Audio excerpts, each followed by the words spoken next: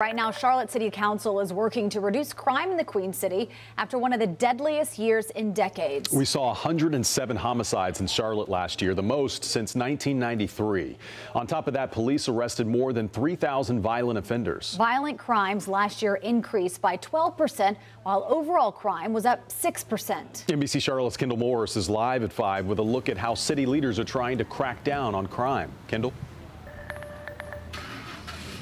Yeah, today city leaders took the first steps in forming a plan to address the crime problem. Now, one thing is clear, this isn't just an issue for CMPD.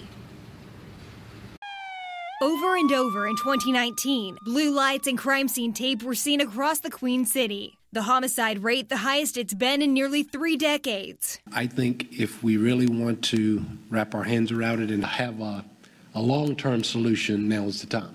Charlotte City Council now bringing city leaders to the table, ready to establish a plan to combat the problem. Community safety is the job of the police department and the community actually working together. City Council is looking at these building blocks to form their plan, combining forces to reduce violence and scenes like this. All aspects of the community, from the folk who work in the tall buildings downtowns to inner city neighborhoods, to schools, to churches. It has to be a truly comprehensive approach. Data shows 4 hotspots that CMPD says accounted for 8% of the city's violent crimes. Beatty's Ford near LaSalle, Nations Ford near Arrowwood, I-85 near Sugar Creek, and Central near Sharon Amity. Crime hitting these areas year after year. City leaders are now taking a holistic approach, digging into data, looking at the root causes, and trying to use evidence-based solutions. But I will tell you, we don't worry about what we prevent. Not only hoping for a more peaceful 2020, but less violence for years to come.